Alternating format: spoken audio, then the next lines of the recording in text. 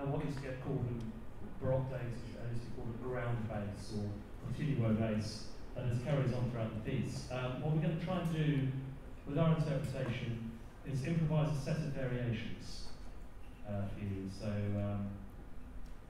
the instruments will go around each of us, pick up the melody in turn, and we'll give a counter melody against it, and then at some point all of us are going to be playing counter melodies against each other. And well, anyway, I hope you enjoy the effect. This is Si Dolce by Monteverdi as interpreted by Balagan Cafe Band.